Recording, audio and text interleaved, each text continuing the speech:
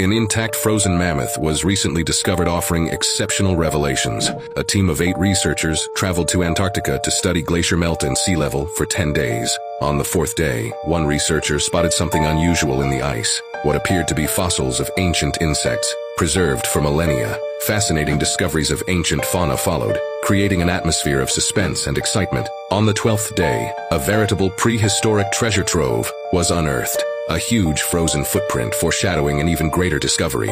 However, the subsequent revelation astounded them further. Only 45 minutes later, a vast, dark area within the ice captured their attention. Speculation arose about its nature, possibly an animal. Shortly afterwards, while drilling, they found what they'd never dared imagine, a gigantic mammoth imprisoned in ice. 4 additional hours were required for the complete excavation of this nearly perfectly preserved mammoth, and the creature was almost perfectly preserved. Should they be reincarnated?